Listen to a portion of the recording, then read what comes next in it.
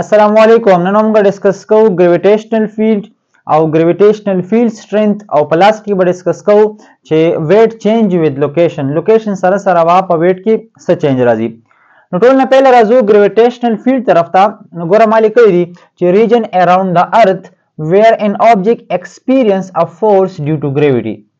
د ارث نه غیر چاپیره هغه ریجن هغه ایریا چې پای کې یو آبجیکټ مونږ کیدو او آبجیکټ څه کوي فورس ایکسپیرینس کوي د ګریویټي د وجه نه، نو داسې فیلډ ته د ارث نه غیر چاپیره دغه فیلډ ته به مونږ وایو ګریویټیشنل فیلډ. صحیح ده؟ نو ګوره تاسو زه ډایګرام جوړوم. دا ګوره ما سره شو ارث. صحیح ده؟ دا شو ارث. اوس د دې ارث نه غیر چاپیره داسې یو فیلډ، صحیح ده که نه، چې پای کې زه څه کوم یو بل آبجیکټ کیدم. صحیح ده؟ دلته ما یو بل آبجیکټ کیښو. اوس په دې آبجیکټ باندې څه کېږي فورس ایکسپیرینس کېږي. نو داسې فیلډ د ارث نه غیر چاپیره هغه فیلډ چې پای کې په یو آبجیکټ باندې فورس ایکسپیرینس کېږي، نو دغه فیلډ ته موږ وایو ګریویټیشنل فیلډ. ټیک شو؟ ګوره موږ ویلو په یونیورسل لا اف ګریویټیشن کې چې په یونیورس کې به هر دو باډیز خپلو کې یو بل څه کوي اټریکټ کوي. نو چونکې دا ارث او دا چې کوم دی آبجیکټ دوه آبجیکټ شو، یو m1 شو، یو مطلب یو ماس اف ارث شو، یو تا سره ماس اف آبجیکټ دوه ماسز شو. اوس دا دواړه ماسز به څه کوي یو بل به اټریکټ کوي. نو تا سره د دې ارث چې کوم اټریکشن دی فورس اف اټریکشن دی، نو دا باډي څه کوي دی فیل کوي. نو داسې فیلډ د ارث نه غیر چاپیره هغه فیلډ چې پای کې یو بل باډي او فورس اف اټریکشن فیل کوي، نو دغه فیلډ ته موږ وایو ګریویټیشنل فیلډ. ښه، خو دا نه سره ریاست دی چې صرف دا نه چې د ارث نه غیر چاپیره د یو آبجیکټ نه هم غیر چاپیره هغه فیلډ چې په هغې کې زه یو بل آبجیکټ کیدم هغه فورس ایکسپیرینس کوي، نو دغه فیلډ ته موږ وایو ګریویټیشنل فیلډ. لکه تاسو له زه یو بل اگزامپل درکړم. فار ایگزامپل دا چې کوم نه ما سره شي یو آبجیکټ شو، صحیح ده که نه، دې آبجیکټ نه غیر چاپیره داسې یو فیلډ داسې یو ایریا چې په هغې کې دننه زه څه چلو کوم یو بل آبجیکټ کیدم، صحیح ده که نه، نو د باندې څه کېږي د باندې فورس ایکسپیرینس کېږي. نو د دې آبجیکټ دغه غیر چاپیره کومه ایریا وه چې په هغې کې په بل آبجیکټ باندې فورس ایکسپیرینس کېږي، دغې ته موږ ګریویټیشنل فیلډ وایو. صحیح ده که نه؟ نو که داسې الې او که داسې الې یو خبره ده، ځکه چې په هر باډي به تا سره هر باډي به چې کوم دی په بل باډي باندې څه کوي هغه اټریکشن به لګوي. صحیح ده؟ موږ ویلو په یونیورسل لا اف ګریویټیشن کې. نو مطلب دا شو چې د ارث نه غیر چاپیره هغه فیلډ چې په هغې کې یو آبجیکټ مونږ کیدو هغه آبجیکټ باندې فورس ایکسپیرینس کېږي، نو دغه فیلډ د ارث نه غیر چاپیره دغه فیلډ ته مونږ وایو ګریویټیشنل فیلډ. صحیح ده؟ اوس ګوره که ته آبجیکټ دلته کیدی او که دلته کیدی که هر ځای کې دی فیلډ کې دننه چې هر ځای کې تا کېښود دی به فورس څه کوي هغه به ایکسپیرینس کوي. خو که چېرې تا دلته کې یو آبجیکټ کېښود نو اوس ګوره په ده باندې فورس نه ایکسپیرینس کېږي، د باندې چې کومه فورس اف اټریکشن دی د آبجیکټ فورس اف اټریکشن نه محسوسوي. ولې؟ ځکه چې د ارث د دې ځای پورې فیلډ دی، دې نه بهر د دې فیلډ نشته دی. ټیک شوه؟ نو تا سره چې کوم ځای کې آبجیکټ فورس محسوسوي مطلب دغه د چا دی د ارث فیلډ دی یا د یو آبجیکټ فیلډ دی چې هغې کې تا یو بل آبجیکټ کېښود دی به څه کوي فورس په ایکسپیرینس کوي. نو دغه فیلډ د یو آبجیکټ نه غیر چاپیره یا د ارث نه غیر چاپیره دغه فیلډ د موږ څه وایو ګریویټیشنل فیلډ به ورته وایو. ټیک شوه؟ ها، اوس راځو ګریویټیشنل فیلډ سټرینث طرف ته چې ګریویټیشنل فیلډ سټرینث څه ته وایي. نو ګوره ډیفینیشن کې ما لیکلی دي چې فورس پر یونټ ماس ایکسپیرینس بای ان آبجیکټ ان ا ګریویټیشنل فیلډ. کله چې یو آبجیکټ په ګریویټیشنل فیلډ کې پروت وي که نه، نو دغه آبجیکټ یونټ ماس باندې چې څونه فورس لګي که نه دې ته موږ وایو ګریویټیشنل فیلډ. تاسو زه په ډایګرام کې پوهیم. ګوره دا ما سره فار ایگزامپل ارث شو، صحیح ده؟ ارث. اوس د دې ارث نه غیر چاپیره داسې شی شو دا د دې ګریویټیشنل فیلډ شو. صحیح ده؟ مطلب که په دې کې زه یو آبجیکټ کیدم هغه به څه کوي فورس په ایکسپیرینس کوي. اوس ګوره ورته اوس ما یو آبجیکټ چې کوم دی دلته کې کېښو، صحیح ده؟ اوس د دې آبجیکټ په یونټ ماس باندې څونه فورس لګي دې ته موږ څه وایو ګریویټیشنل فیلډ سټرینث ورته وایو. اوس ګوره ښه، فار ایگزامپل موږ یونټ ماس لري لکه فار ایگزامپل 1 kg، ټیک ده که نه؟ یونټ ماس 1 kg که دا باډي هر څومره ده خو د دې په یونټ ماس باندې چې څونه فورس لګي هغې ته هم ګریویټیشنل فیلډ سټرینث وایو. صحیح ده؟ نو اوس ګوره یونټ ماس مطلب 1 kg. اوس ګوره زه وایم چې تا سره دلته کې تا سره په 1 kg ماس باندې څونه فورس لګي؟ فار ایگزامپل 10 نیوټن فورس لګي. څونه؟ 10 نیوټن فورس. دغه رنګې که زه یو آبجیکټ چې کوم دی لږ مې لرې کړو د ارث د سنټر نه مې لږ لرې کړو،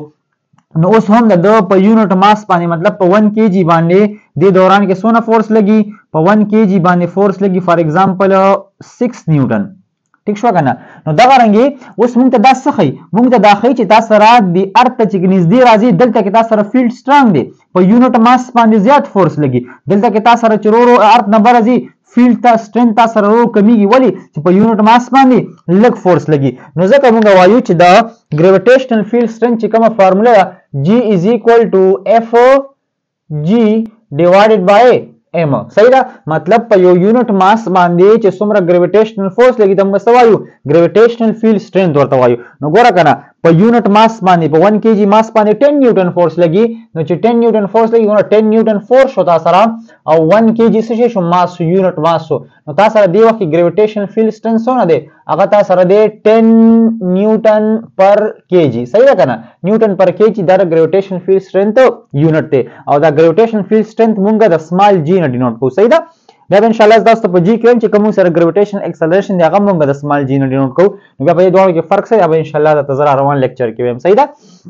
همدغه شانتي دا object ماس کو د ارض سنټر نه ملګ لري یوړو چې لري یوړو نو اوس په یونټ ماس باندې څونه فورس لګي اوس په یونټ ماس باندې 6 نیوټن فورس لګي صحیح ده نو تاسو سره براشي gravitational field strength is equal to force پر یونټ ماس ټیک شو نو د دوران کې تاسو سره فورس څونه دی 6 نیوټن ډیوایډډ بای 1 kg مطلب په 1 kg ماس باندې 6 نیوټن فورس لګي نو د دوران کې gravitational field strength څونه شو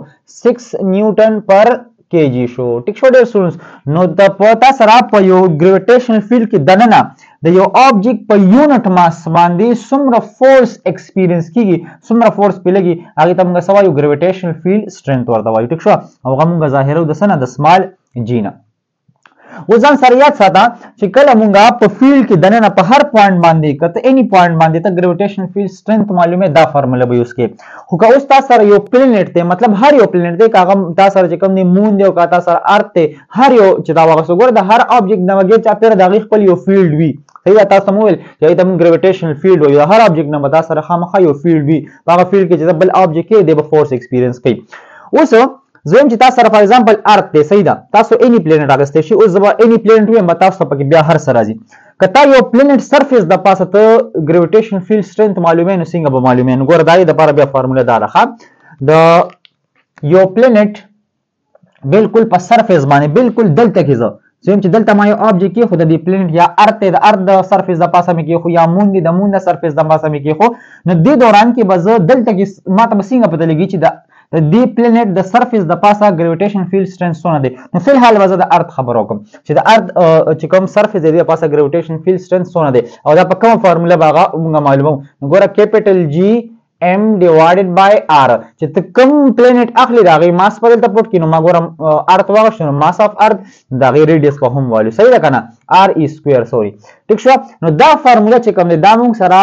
الګا چې کله ته د یو پلانټ سرفیس د پاسه ته معلومه gravitational field strength معلومه نو کچري مونږه په دې په دلته کې چې زه د ارت ماس پټ کم او د ارت ریډیس پټ کم مطلب دا شو چې زه د ارت د سرفیس د پاسه gravitational field strength والو نو چې کله ته د جی ویلو پټ کی او ماس اف ارت پټ کی او ریډیس اف ارت پټ کی دا ټول کیلکولیټ کی دینه متا سره راشي G is equal to 9.8 نیوټن پر kg ټیک شو ډیر سونس مطلب دا شو چې د ارت د سرفیس د پاسه gravitational field strength موږ سره څونه دی 9.8 نیوټن پر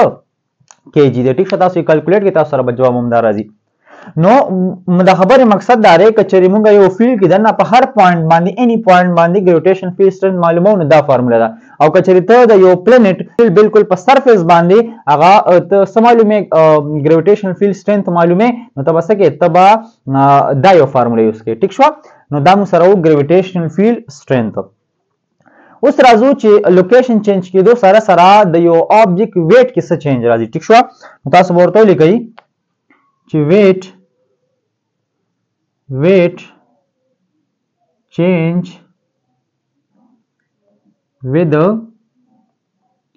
location صحیح ده لوکیشن چینج کېدو سره با په weight کې څه چینج راځي ټیک شو نو اوس ګوره ورته ها موږ ته پته را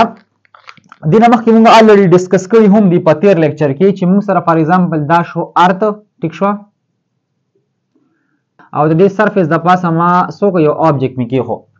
اوس ګوره کچری زه د دې ار سرفیس د پاسه ما یو object کې خو د ویټ پوس یو رنګ ټیک شو اوس کچری زه دا څه کار وکم چې د ار سرفیس نه د object څوکم سه هایټ ته یوسم ټیک شو کنه لګي بار یوسم نو تاسو سره به دا سچويشن راشي چې دا ار شو ټیک شو او object دلته راو نو ګوره یو خو تا سره د ارض د سنټر نه والا تر سرفیس پورې دا شو ریډیس ټیک شو او بیا د سرفیس نه والا چې څومره هایټ پورې ته آبجیکټ یوړ دا څه شو دا شو هایټ صحیح ده کنه نو اوس ګوره ورته که مونږ ته پته ده چې کله دوه آبجیکټ وي دا یو آبجیکټ شو دا بل آبجیکټ وي یا که آبجیکټ د بره یوړو هم دوه آبجیکټ دي نو اوس چې کله دوه آبجیکټ وي دوی به په یو بل باندې خامخا فورس لګوي د هغې دپاره مونږ یو لا ویلې لا اف یونیورسل ګریویټیشن مونږ ویلو چې کله تا سره دوه آبجیکټ وي دوی به په خپلو کې چې کوم دی یو بل باندې څه فورس لګي ګریویټیشن فورس به لګوي او هغه فورس په تا سره برابر وي د GM1 M2 ډیوایډډ بای r سکویر ټیک شو نو چې موږ سره یو آبجیکټ ارث شو او یو آبجیکټ چې کوم دی هغه ماس اف آبجیکټ شو مطلب یو آبجیکټ مې واغستو او یو مې تاسو سره سوا شو ارث واغستو نو د m1 په ځای به زه ولیکم آبجیکټ ماس او د m2 په ځای به ولیکم ماس اف ارث ټیک شو دا رنګ ریډیس اف ارث پشي صحیح ده نو تاسو کوم دی تاسو بیا چې کوم پلانټ ته اخلي هغه مطابق به ته نمونه ولیکئ اوس ګوره چې کوم موږ سره دا آبجیکټ دی کنه نو ګوره دا آبجیکټ باندې چې کوم ځمکه فورس لګي ته موږ ویټ وایو کنه وایو نو زه به داسې کار وکړم موږ ته پته ده چې ګریویټیشنل فورس دې ته زه څه وایم ویټ ورته وایم خبره باندې پوهېږئ نو زه به د ګریویټیشنل فورس په ځای دلته بره څه ولیکم ویټ په ولیکم نو تا سره به راشي ویټ از ایکول ټو GMO ME ډیوایډډ بای RE سکویر ټیک شو دا مو سره راغو اوس دلته کې ته خیال وکړه ګوره مونږ چې کوم ماس اغستې د آبجیکټ والا نو آبجیکټ فار ایگزامپل د مارکر مې اغستې پهله د سرفیس د پاسه پروت بیا مې د سرفیس نه سو یوړو پس هایټ ته مې یوړو نو د آبجیکټ ماس خو ما نه چینج کړی مطلب د آبجیکټ ماس هم ما سره کانسټنټ دی دغه رنګ ګوره ماس اف ارث هم مونږ سره کانسټنټ دی ټیک شو او د جی ویلیو هم مونږ سره کانسټنټ ده ټیک شو نو چې دا ټول ما سره کانسټنټ دي نو تاسو سره سره شي W از ایکوال ټو سره راشي کانسټنټ پر راشي سره راشي کانسټنټ ټیک شو او دغه رنګي چې کله یو آبجیکټ بالکل د سرفیس د پاسه د ارث د سرفیس د پاسه پروت دی نو د دې چې کوم د دې دوه په منځ کې ډیسټنس څه شو صرف RE سکویر شو مطلب صرف ریډیس اف ارث شو صحیح د ریډیس اف ارث سکویر خو که چېرې زه د دې د سرفیس نه نور هم بره یوسم نو یو تا سره ریډیس شو او یو سره څه شو هایټ شو نو تا سره به راشي RE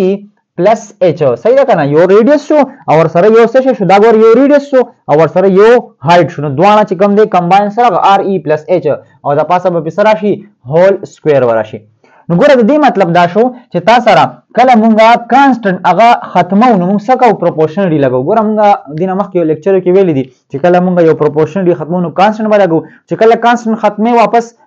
سبا کې پروپورشنلی ته به اړې ټیک شو نو ګوره زه لیکم چې ویټ کانسټنټ می ختم کړو دا کانسټنټ باندې وسله کوم پروپورشنل ویټ از پروپورشنل خو انورسلی پروپورشنل ځکه چې دا RE پلس H لاندې په ډیویژن کې دی دا براشي RE پلس H هول سکویر ګوره بره کانسټنټ هغه می ختم کو پروپورشنلی ته می خبره واړوله نو ګوره ویټ از انورسلی پروپورشنل ټو RE پلس H هول سکویر مطلب څه شو مطلب دا شو چې څونه زه د یو آبجیکټ د ارث د سرفیس نه هایټ زیاتوم نو تاسو سره به ویټ سګي کمیږي به دوه ګوره خپل کې انورس دي ښه RE پلس H څومره ګوره ریډیس هم سره ریډیس اف ارث هم سره کانسټنټ دی نو که چېرې زه دینه پس هایټ کې چینج راولم څونه زه هایټ زیاتوم کموم نو په ویټ کې به سره راځي چینج راځي نو چې څونه زه هایټ زیاتوم H څونه زیاتوم نو ویټ پتا سره کمیږي ځکه چې انورس دي او که هایټ زه څونه کموم نو ویټ پتا سره زیاتیږي مطلب که آبجیکټ دلته کې خو د دې ویټ په یو رنګي که آبجیکټ دلته راوستو نو ویټ په سکیږي زیاتیږي او که د دې نه دی بره بوتلو بیا به سکیږي ویټ هغه به کمیږي ځکه چې هایټ سره انورسلی پروپورشنل دی نو ته به ورته ولیکې چې weight is inversely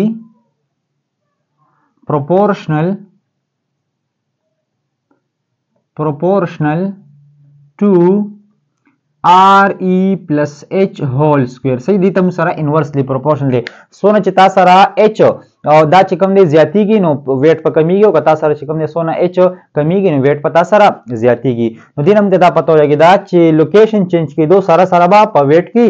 چینج راځي صحیح ده ماس خو موږ سره کانسټنټ دی خو ویټ کې به تا سره چینج راځي او ویټ کې ولې چینج راځي نو ګوره دا یو خبر رمضان سره ذهن کې واچوي ښه په ویټ کې ځکه چینج راځي چې ویټ موږ سره برابر دی د mg ټیک شو کنه نو بیا به ان شاء الله دینه پس لیکچر کې مونږ وایو چې جی لوکیشن چینج کېدو سره په جی کې اصل کې چینج راځي صحیح ده نو چې په جی کې چینج راځي ماس خو کانسټنټ نو په جی کې چینج راځي الریډي په ویټ کې چینج راځي ټیک شو ډیر سټوډنټس ان شاء الله دا خبرې یو موږ ان شاء الله په نیکسټ لیکچر کې کوو د چې د ویلیو اف جی څه شي د جی د څه شي د دې ویلیو سره او ویلیو ان شاء الله موږ فایند کوو ور سره بیا دام ډیسکس کوو چې د جی لوکیشن چینج کېدو سره په جی کې څه چینج راځي. ټیک شو ډیر سټوډنټس، نو دا زموږ نن لیکچر و د ګریویټیشنل فیلډ باره کې. امید دی چې ان شاء الله تاسو په دې باندې کمپلیټ پوه شوي.